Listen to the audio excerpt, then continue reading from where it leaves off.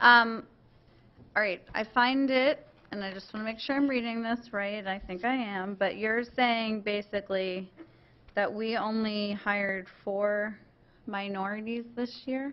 Yes. That's That is accurate. really awful. Yes. And I know that, I know you are working on that and your department, and, but that's just should not be acceptable to us. From an HR standpoint, go ahead. Go ahead. And from a human resources standpoint, it's not, and we are making constant strides. We are realigning our partnerships with historical Black colleges and universities, whereas we are trying to get their student base interested in Carroll County at a much earlier time period. Okay.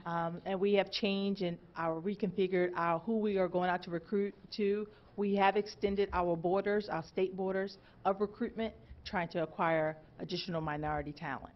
Okay, that's great. And I know that your department is focused on it, and that was not in any way a criticism of your department.